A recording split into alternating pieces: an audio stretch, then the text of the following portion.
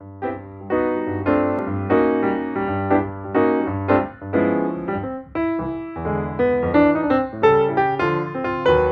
noticed Diego had special skills when he walked into my classroom with the sketch pad in his hand.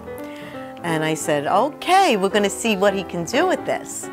So little by little, as I got to know him, he started sketching things, and he loves transportation.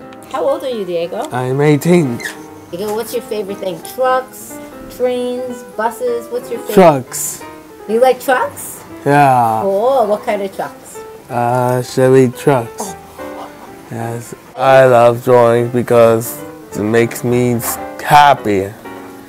The detail of his sketches are amazing. Sometimes the autistic population has a hard time putting things into words. So this could be a way of expressing himself. Maybe he really enjoys being on the school bus. Maybe this is something he really likes to do. See, every kid has their own thing that they do, and this is his thing. This makes him, it shows his independence, it shows his, it gives him control of something.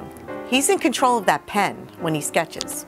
He sketches everything in pen. It's totally amazing. Now, he started the school bus yesterday, and he went back to this just like he went back to that one. He drew the car, the traffic. He's starting to draw the traffic that's behind the bus.